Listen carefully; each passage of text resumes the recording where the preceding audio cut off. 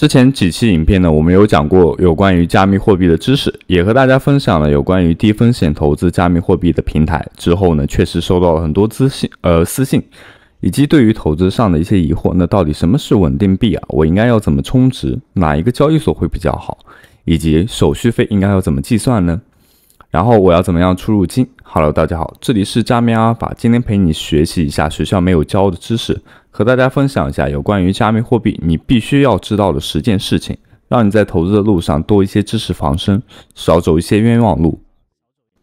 第一，虚拟货币交易所，在你使用虚拟货币进行消费或者是在投资之前，你就必须要先去购买到加密货币。而交易所呢，可以理解成为一个由私人机构开设、一个提供买卖加密货币的平台。一般呢都是需要先通过身份验证的程序，并且审核通过，才可以将法币入境到平台，转换成为相对应的虚拟货币来进行此交易。那么交易所呢可以分为2种，有支持法币的以及没有支持法币的交易所。像是支持法币的交易所就会比较方便一些，我们可以直接通过信用卡的方式来购买。相反，没有支持法币的交易所呢，一般称之为币币交易所。那对于如何要选择交易所，最终还是要去考量到监管的因素以及相对应的手续费，因为这会直接影响你之后的出入金的体验。同时也可以把币种的选择、安全性、利息等纳入考量。那目前比较主流的出名的交易所的话，就包括了币安、OKX、Coinbase 以及是 KuCoin。那么在视频简介处的下方，我们提供了币安和 OKX 邀请链接。那么使用这样的邀请链接的话，会获得全网8折手续费的优惠的同时，享受不定期的空投奖励。那如果你是新手还不知道怎么注册这2大交易所，我们以往的视频当中有详细的介绍，建议大家2个都注册一下，这样市面上所有主流加密货币基本上都是可以覆盖掉的。第二，虚拟货币兑换所。兑换所的平台会提供买卖汇率或价格，用户可以直接进行兑换，就像是去银行当铺又或者是马来西亚的 Money Change 换汇一样，按照汇率呢将法币，比如说台币或者是马币兑换成为相对应的虚拟货币。那同时呢，你也可以将你的虚拟货币兑换成为当地的法币。相较于交易所，它的优点就在于比较简单理解，操作也比较方便，而且很少会有监管的问题，因为他们会合着当地的法规，然后才可以成立。那缺点呢，就在于他们币种的选择可能性就会比较少，以及获取利息等等的功能，大多数的兑换所是没有的。那目前台湾有2家比较知名的加密货币兑换所，分别就是 MyCoin 以及是 B2X， 甚至利用到 B2X 就在全家就可以购买到比特币的，新手入门的门槛非常低。那么马来西亚的话就会推荐到 Room 这样的一个交换所，因为它操作起来也是非常简单，而且有人研究过，买卖的差价是比起很多 P2P 的平台还要低的。这边的话也是可以持有当地的执照的这样一个交易所，可以方便你出入金兑换成为当地的货币，然后汇还到自己的银行那边去，所以会有人来进行到 Room 的进行充值，那么再转币到投资平台上面去投资。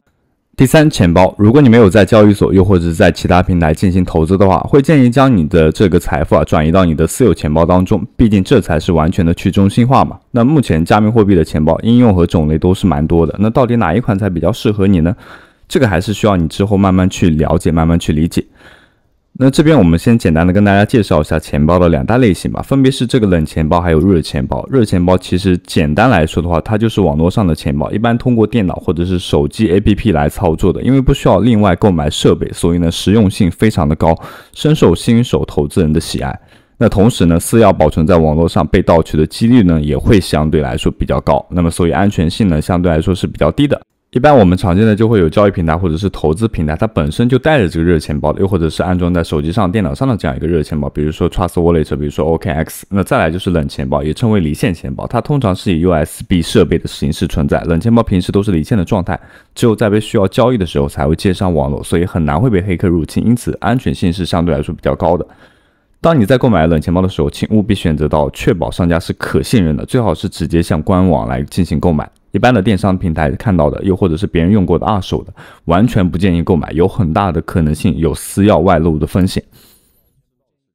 如果你的加密货币没有很多的话，那在这里就不建议大家使用了，因为真的不是特别的便宜因为相对来说冷钱包都还是比较贵的。第4， KYC 认证。不是说好要去中心化的吗？为什么还要知道我的身份呢？ KYC 实名认证英文名叫做 Know Your Customer。简单来说，为了金融安全、防诈骗、防洗黑钱，机制和打击恐怖主义。那么平台需要兼顾到顾客提供相关的资料，那么通常会要求顾客提供到身份证明和常住的地址。那么目前平台会这样做的原因是为了符合政府的监管条件。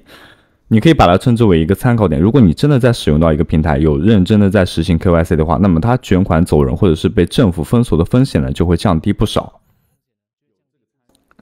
那么紧接着就来到第5个稳定币。如果你想要投资加密货币的话，就一定要懂得稳定币，因为它是投资币圈的入场券。稳定币是锚定法定的加密货币，主要功能是用于衡量价值衡量、储存和方便投资啊。因为比特币呢每天上上下下，让很多人不安心。如果你有一个稳定币的话，那它就是稳稳的1美元，1美元就相当于是1USDT。当比特币大跌，你想要抄底的时候，马上就可以用到这个稳定币来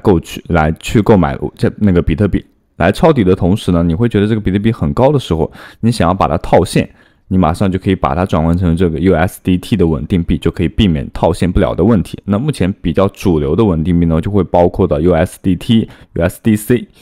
你可以把它理解成为虚拟货币中的美元，它们都是和美元直接挂钩的，所以价格从发行到现在都处于1美元。USDT 呢是最老牌的稳定币，也是目前上市面流通最多的、市值最高的稳定币。每隔几年呢，它是由一家公司发行的，每隔几年它就会换办公室，资产配置呢也是比较的不透明，所以会被视为地下经营的稳定币。而 USDC 呢则是第2大的稳定币，由交易巨头 Coinbase 以及是 Circle 公司所发明，在美国皆持有合法执照。那么每个月呢都会安排美国前5名的会计公司公开提供一份资产验证的报告。相对于不知道在哪里办公，而且创办人和财务长一直保持神秘的 USDT 来说的话，那么普遍认为的会更加的透明，更加的安全。而贷呢则是由使用者自己拿着 ETH 抵押品合约发行，类似于像自动贩卖机呢，操作相对来说比较复杂，我们这边不多赘述了。简单来说，大家都是在用 USDT 和 USDC， 然后持有 USDC 是比较安全的。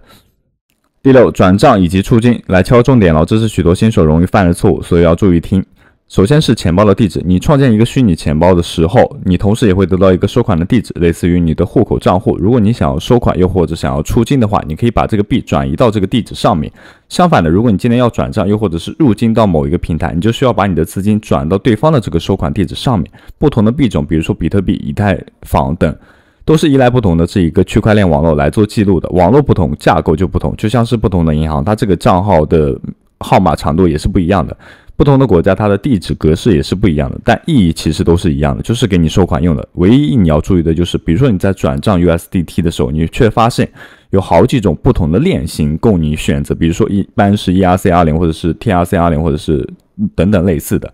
而大多数人会卡在这里，那其实简单点来说，他们都代表着一个区块链的链类型。那到底你要选择哪一个呢？通常情况下，越贵的就会越安全，但如果是我呢，我就会选择这个费用当中最低的那一个，因为我觉得区块链本身技术就是非常透明的，但是要切记的是，它们并不是互相互通的，也就是说，你的 ERC20 上的 USDT 是无法转移到 BRC20 或者是其他类似于那个其他链上的。所以呢，一定要去注意到这种地址的种类，转错的话就真的 GG 了。那其他币种的转移方式也都是雷同，只要按照指示做就可以了。第7，汇率和手续费，这也是蛮多新手一开始会忽略的重点，导致呢结果还没有投资的时候就已经亏了一大笔的手续费。这主要发生在我们以信用卡路径到法币的平台，又或者是到交易所的时候呢，界面一般只会显示到手续费是多少，但真正的魔鬼呢是隐藏在这个汇差上面的。你可以先从其他平台当中去选择几种路径的方式去看一看这个界面显示路径的是多少法币，然后换取多少加密货币，然后你再按照这一个标准呢再去 Google 搜索一下兑换到的总额是多少。这个时候你就可以知道值不值得你用这样的方式来进行投资了。那通常平台的手续费都是3到 10% 不等的。第8，白皮书。假设有一个朋友向你介绍某一种币或者是平台，你要怎样确定它的可靠性以及了解它未来的潜能呢？白皮书就是你最好的入口。我一般会以4个为重点。那先来看这个白皮书，首先是项目概念，它是做什么的，功能是什么，我会专注于它的创新之处，如何取代和改善现有的功能。再来就是团队。目前的加密货币有点泛滥，谁都可以创造自己的币种，那么创始的团队成员的经历就非常重要了。那么除了有强大的技术才能保证它顺利运行的同时呢，成员的名气也是非常重要的，因为它可以让项目的推广更有效率。再来就是看代币的分配机制，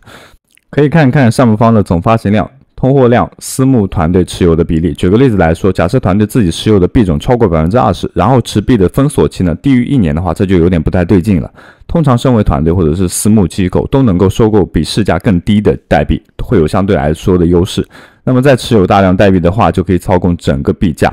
所以投资者成为韭菜的风险就会比较高。还有一个比较简单粗暴的方式，就是你可以把它当成你在学生是在交作业，然后看它这个篇幅是不是很短，有没有多个语言，还有里面还有没有一堆错别字等等。如果他这份工作作业都不认真做的话，那就会有诈骗的可能性。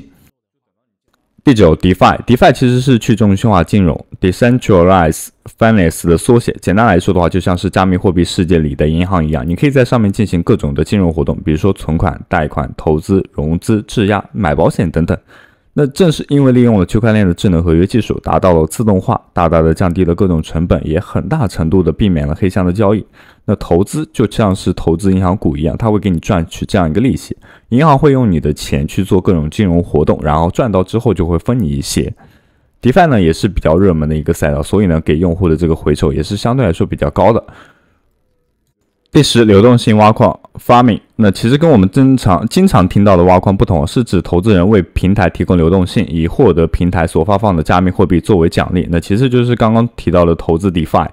那正是因为以往的传统交易呢都是采取撮合制，用户呢经常是因为买卖价格不同，所以无法达成到交易。那相对的，你借给平台大量的资金它就可以直接跟用户进行交易，让交易实时成交，提升用户的体验。当然他们也会把收到的手续费分给你作为奖励。简单来说，就是将你用户提供自己的资金，平台就会给你相对应的奖金。如果你有看到质押、投资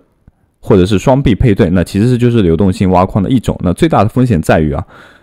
平台的流动性突然不够，又或者是被黑客入侵，所以流动性挖矿呢还是会存在一定的风险性。